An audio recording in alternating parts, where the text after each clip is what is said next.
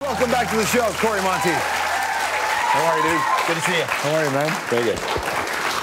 Welcome back. Thanks to have. Congratulations on your movie picture. Thank you very much. Is it, how much of it is, I mean, you growing up with a brother and all that, how much of it was you in that?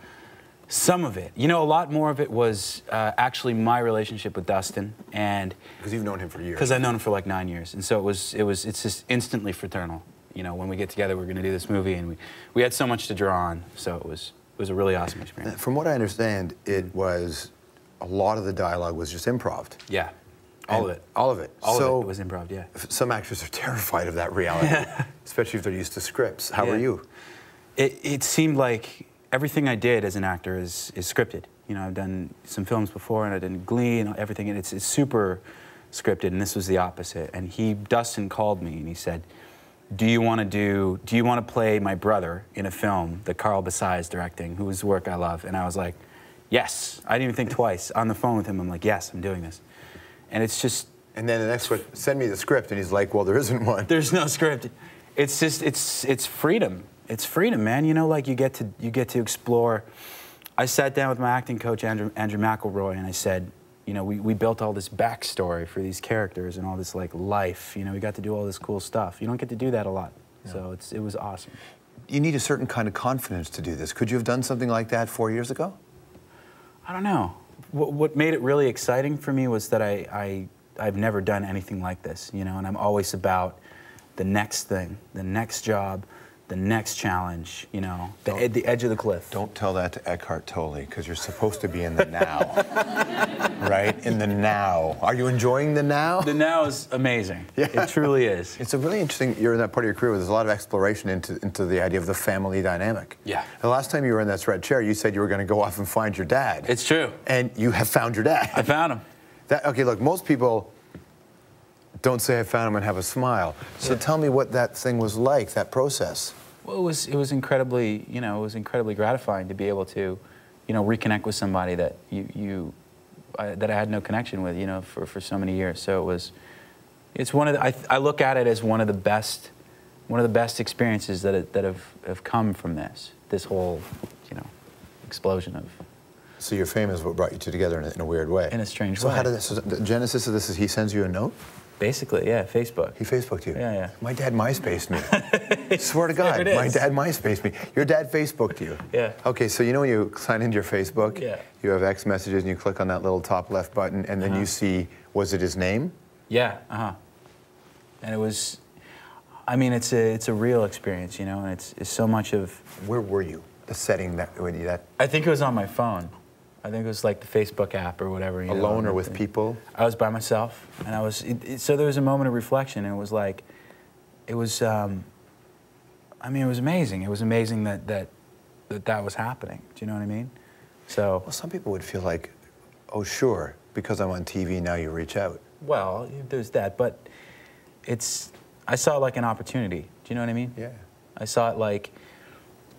You know, I don't ever want to look back on my life and have a history of like shutting doors on people. Do you know what I'm saying? Yeah. And when someone comes to me, you know, rekindling a relationship, I want to look back and have been, you know, part of that relationship. Is that an evolution for you to get to this place? I think so. Yeah, it must be. Was there a time in your life when you carried more anger about it? Yeah, I mean, you know, when you're a kid, you know, and you don't understand how things work, and you don't understand, you know. I think when I figured out, the evolution was figuring out that parents are just people too, you know. Parents are just people, they make mistakes. Are you making conscious choices now in your art to separate your characters from the guy that is in Glee? Yeah, for sure. I mean, I just want to show people, you know, whatever range I can show them, and I feel like I've lived a league of lives, you know, and done so many things and seen so many things, and I want to do as much as I can. I want to push myself as far into as many characters as I can and do as many things as I can. This is a challenge, you know. I mean, it's fun. What's up with the Glee thing right now for you? The Glee thing is, it's huge. It's huger than ever, you know. If you ever wanted to leave the show, as they talked about, you leave or graduate characters, people go crazy, and I know. Characters have to come back. I know. It's the question of the ages, you know. That's what everybody wants to know, you know. it's so huge, and it requires so much of that focus that I'm talking about that it never gets old. There's always another challenge. There's always another thing to figure out. I mean, I'll stay as long as they'll have me. Yeah. That's kind of my vision to it. But at the same time, I don't write the scripts, so I'm kind of curious to see what happens. That article that you wrote, I remember you told me that you had done an interview, and that you weren't sure what was going to happen when it came out. And then I read the interview that came out, and you just unloaded, man. Yeah. It was as if you were telling everybody all the stuff that you had done in your youth. Yeah. Bad stuff. Bad stuff. Criminal stuff. Criminal stuff. And I was like, why? My first thought was, why was somebody going to blackmail you? Why would you tell everybody this? Well, what happened? I mean, there's a couple different ways to look at it. Like, I always felt as if people have always made a lot of assumptions. You know, you see this young All-American quarterback-looking dude on the show, and you just immediately make assumptions. And I think people started really identifying me with those assumptions, which is the media, and I understand that. But at the same time, I felt like I had to step in at some point and relate to people my experience and relate to people the truth of, you know, my life and where I come from. And that other kids can see. That's the other thing is, you know, if I can, through my experience, shed light on the way out of a difficult situation that I know many kids are experiencing, you know, just like I did when I was a teenager. I mean, that's huge. You're so unique in this position that fame often leads to the disintegration of a person. But it seems like in your case, it's having the opposite effect. Like you're dealing with the dad stuff, dealing with this stuff. Hey, everybody, I'm not running from my past. I did some bad shit. And like that, like, are you on this long personal journey? Do you feel like it's a personal journey? Yeah, I mean, I just try and do the next right thing, you know? I just try and do the next right thing. That's all I can say. And it's when you have this whole fame thing, it just seems like so many opportunities. I see it as so many opportunities, and there are many opportunities to do the next wrong thing. Yeah, man, kids try drugs for lots of reasons. What were your reasons? Well, it's just finding a place, you know. For me, it wasn't so much about, you know, the substances per se. It was more about not fitting in. It was not having. I hadn't found myself at all. I had no idea who I was. I had no idea where I was going. I was trying to, you know, and all of a sudden I was like, I'm gonna be this bad kid, and other kids are gonna be like, oh, he's the bad kid, and so he's cool, and so they'll want to hang out with me. Do you know what I'm saying? Did you see another guy in the neighborhood? Was it a guy in a movie? Like, how did you cobble that together? Exactly. It was just influences from watching people around me, you know, and it was just a lack of not really having a self-image at the time, that's like typical teenager stuff, you know? Yeah, but it's very real, right? It's real, and that's the thing, and it's like, so what I'm trying to do now with this whole, you know, I had a hard time thing, and my evolution out of that came a little later, you know, 19, 20 or so, but is to kind of impart to people struggling with the same stuff that, like, you know, find something that inspires you. Find something that you can get excited about, and that will become your new direction. You know what I'm saying? Yeah. Is it a struggle to stay on that path, to stay clean, to stay in that road? No, man. You mean now? Yeah. No, it's like I just redouble my efforts on what I'm doing.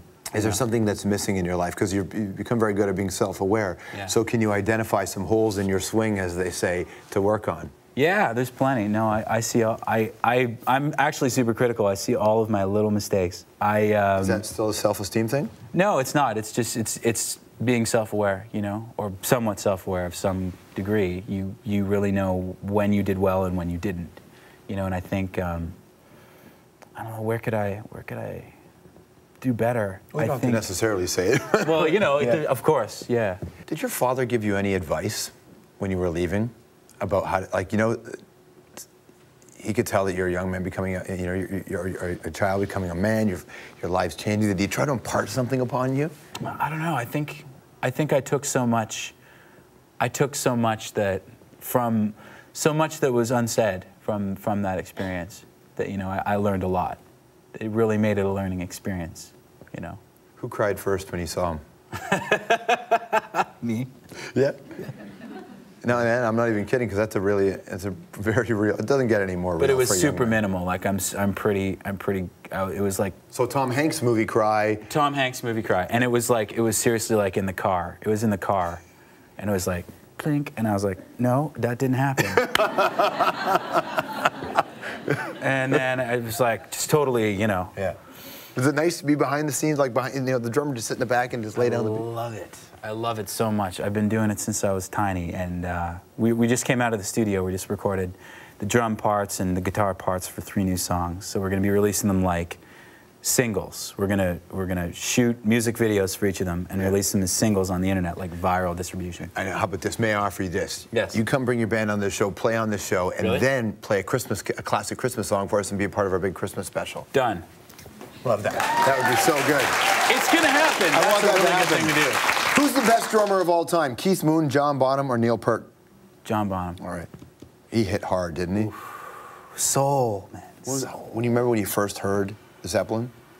Like around that time? It was vinyl, first of all. It was on vinyl because I was digging through the cabinet. You know, there was all these old records when I was a kid. And I was digging through the cabinet and there was these records and I put it on and it was like, I couldn't even believe it. Phil Collins, best remembered as sensitive singer or underrated drummer? Underrated drummer. If you could be the opening act for any band, who would it be? Ooh, that's a hard question. Oh, right now? Jimmy Eat World. Nice. U2 or Pearl Jam? Pearl Jam. First concert you ever went to? Slayer and Pantera. That's what I'm talking about. That's what I'm talking about. That's so good. That's true. Somebody steals your iPod, finds your iPod, and then realizes, because it's inscribed on the back, to Cory Monteith with love from whomever. Yes. What's the one song in there that you would be horrified that they know is on your iPod? Ooh. Miley Cyrus or something. Nice. Do you sing along? Is that the song in the shower? Yeah, I said it quietly so you guys didn't hear it. If you didn't hear it, it was Miley Cyrus. It's really good pop music, okay? I mean, it's like, whatever. You know. Would you ever smoke salvia or whatever and get caught on video with her like that for fun? I don't even know what that is. Exactly. What is that? Me neither. As a Canadian actor in Hollywood, right, are you that, or are you a Hollywood actor who happens to be Canadian? Canadian actor in Hollywood. What do you miss the most about being here regularly? So much, man. The people. Yeah. The people. What's the most Canadian thing you do in Hollywood? Talk about how I'm from Canada at every given opportunity. Sisters and brothers is the picture. Cory Monteith, everybody. Pleasure.